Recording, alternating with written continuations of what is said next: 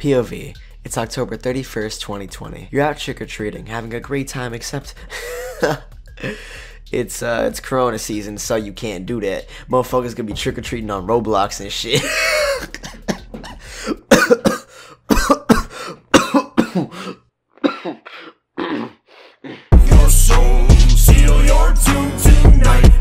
Ice out my wristband, I call my bitch Sands, I murder. Right, so you may be wondering, what is this about? Even though you can clearly see the title, let me help you. So look around. Do you see the calendar on your wall that hasn't been changed in months? Go ahead, change it. It's October, it's Christmas season, and with the pilgrim holiday comes trick-or-treating. Please welcome, give me a little drum roll.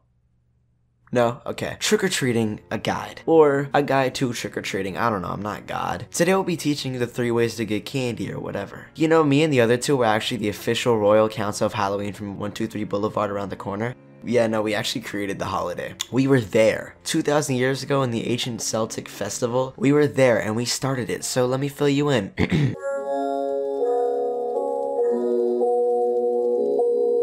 Before we tell you our ancient tricks of the annual event, we gotta give you some background. Now, I'm no saint nor supernatural creature, I'm just me. Actually, I can confirm that as a ghost, my buddy here is 100% confirmed to be a werewolf. We've run numerous tests and urine samples. The mere fact that we're collaborating on such an event like Hallows Eve ain't no dollar store decoration, I can tell you that much. Trust me, it took way more than a blood moon for us to crank this one out. It ain't even in my criteria to even speak to werewolves. So thanks to whoever made that summoning circle under his bed. Yeah, whatever he said. Imagine if someone right after me asked what trick-or-treating was. What even is trick-or-treating anyways? I mean, everyone just opts for the treat option nowadays, so there's no point in even having the trick part to it. Besides, maybe the occasional teenager TPing their neighbor's tree.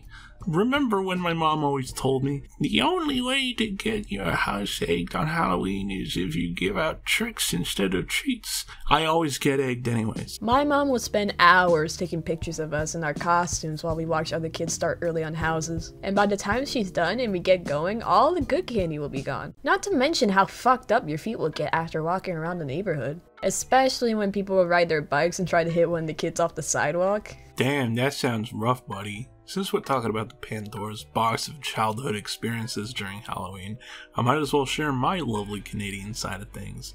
Yeah, I'm Canadian. What of it? You see, whenever it was Halloween up north, it was always bone-chillingly cold. Cold to the point where every kid had to wear a winter jacket underneath their costumes. So not only did I dress up as a fat Spider-Man, I also saw kids dressing up as Fat Barbie, Fat Elvis, Fat Batman, Fat Optimus Prime, and Fat Dracula. We were truly lucky to be born at a time where the peak winter season allowed us to go from house to house, practically tumbling over each other, up and down the neighborhood streets. Truly a Christmas miracle.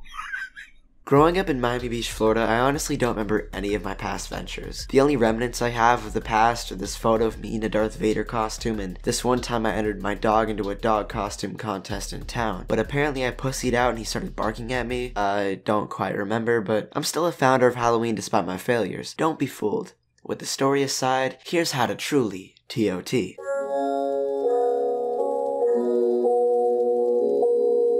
Step 1. Get a good costume. Nothing too cringy or too sexy. If it's from a certain media, make sure that everyone knows it or else you embarrass yourself by the time you walk up the steps of the house. Don't get depressed and no one knows what character you are. Especially if you handmade that costume, cause like, who fucking handmades their costume? Stupid nerds. Step 2. Get your Gucci bag, or any bag, or a bucket. Personally, I like to go with a duffel bag or something designer to hold the rich kid candy in. Or, if you want something a level above that, just get the classic pumpkin ones, don't be a prick. Alright, step 3. Assemble a squad. You got Pork Chops. He's the bulk of the operation. He knows all the best ways to knock and knock hard, damn it. He's at the front of the pack because when the other kids see him, they'll just want to give him their candy. Next, we got the brains. Poindexter. He knows all the best places to hit, so that when you bring your haul, you got the biggest load of candy in the neighborhood. After that, You want a looker, someone with the best costumes, the best disguises, so that you'll all be strutting around in style, getting all the candy from the old ladies and old moms and stuff. Ask Jimmy. His parents are rich. Lastly, there's you, the glue of the Halloween ops. You know how to get the squad together, and ain't nobody gonna stop you from snagging, and bagging all that big bag stiggity stab sugary stuff. Candy! Plan your escape route and your trail of tears. This'll be important. You have to get the good shit before anyone else. Treat it like payday. Head straight to the rich neighborhood. Make a roundabout. Thirst on the celebrities and high-income families with huge Twix bars. The bigger the bag, the better the night, baby. Step 5, get rid of the purveyors of your crime. Now that you have your stash, you got your goods, you got your sweet, sweet candy. You gotta get rid of all the kids who saw your strats. Your holy grail of goodies can't be seen or smelled by anyone else. So you gotta get off them. Get off them. You gotta kill all of them. You gotta get off them. Off them all. Get them. Get them. Go. Run.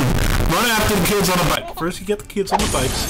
They'll get away quicker than the rest of them. Whack them down one by one until it's just your squad. Only then can you share your spoils. Step 6. When you get home, count your candy. Make sure to be back by midnight or else the older teenagers will come out and start vandalizing vehicles and flash their ding-dongs at you.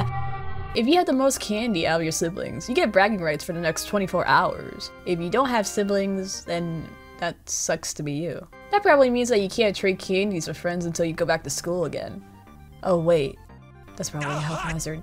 Oh, and if your parents try to steal candy from you or take your bag away because you're eating too much, switch their medication with Smarties and see how they feel the next morning. And lastly, step 7. Reminisce until next year. This will be very important because your excitement won't last forever. Soon you'll be 17, blasting Halloween music in your room alone, trying to catch that feeling again.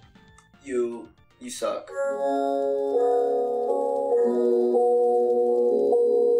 If you're someone different, and you don't want to go with the route of trick-or-treating or spending your time thinking about it, and you're the douchebag who wants to ruin it for others, this is the perfect start for you.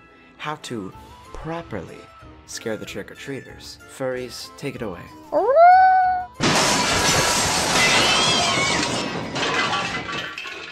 Well, it sure looks like the time to throw hands and get blood all over myself so the paramedics can drop me off to the ER, only to find out that I don't have life insurance. Anyway, what were we talking about?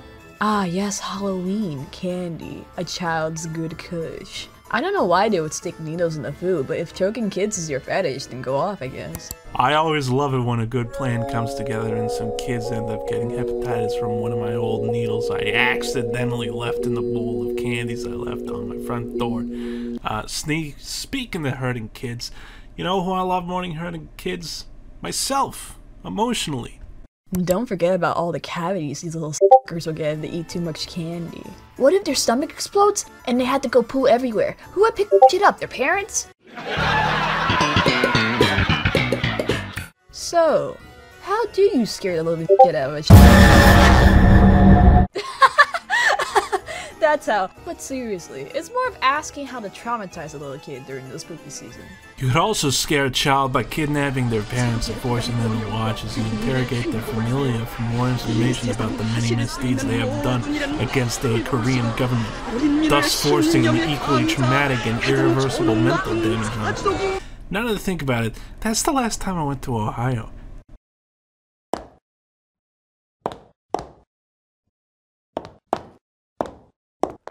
Not really though. If you want to make kids pee their pants in anticipation, make a children's show. Now, make that children's show have that one messed up episode where there's a monster of some kind, preferably surrounded by fog and creepy imagery, and have there be no lesson learned in the end. It'll be brilliant, like that one time I watched the Cowardly Dog, Courage, you know that one, and had nightmares for weeks and constantly had to ask my parents if I could stay in their bed at night. Now that would be chef kiss. You guys are supposed to be giving a guide, not describing your dirty fucking fantasies. What the hell? Oop, my bad. I've never had the ability to have kids, so therefore I punish the ones that exist. Or maybe this explicit language could teach you guys a lesson. What lesson? We shouldn't treat Halloween this way. Guys, we can keep the spirit alive. For the past however many minutes this video is, we've treated this like a war zone. Maybe we could treat it naturally, like a family, like flowers by your doorstep and cotton candy flavors in your cake, like a birthday where you blow out all the candles in one try, the sunshine beaming on a great Sunday morning. Guys, we can unite as one and not ruin this for others. Why scare others? Why treat it like something villainous? This said tutorial has been nothing but broad evil. Let's hold hands by the fireplace and help the little ones catch the spirit for the first time. Let's truly, and I mean truly from the bottom of my heart, celebrate the ray of Halloween without causing havoc on others. Boo! A boo! Boo! Boo!